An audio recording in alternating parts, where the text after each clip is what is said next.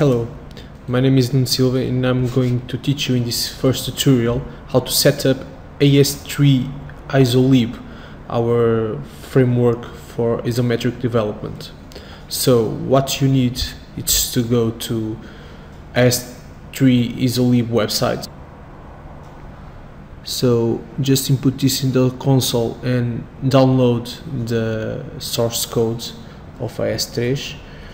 You will then have two folders.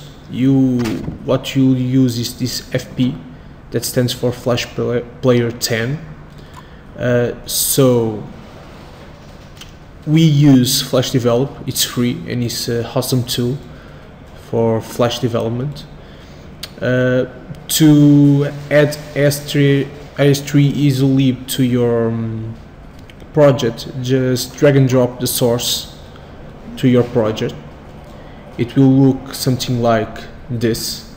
You'll have all the source code that you need for your development. Then I created a simple example for testing As3IsoLib. So I'm going to run it, and here it is. Simple isometric grid and an ISO box.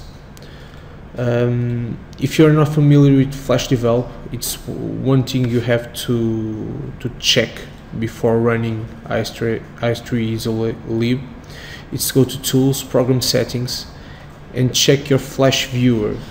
You'll have to have the Flash Player 11 or the latest version, the SA debug. You can download it from the Adobe website. This will allow you to debug your Flash project without any errors. So what we have here is a ISO view.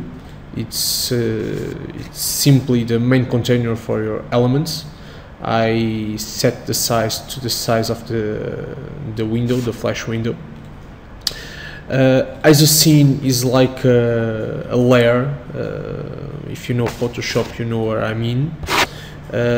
You should have one of these ISO scenes for each one of your elements. For instance, static elements should be on a separated ISO scene, your moving elements in another ISO scene, and so on.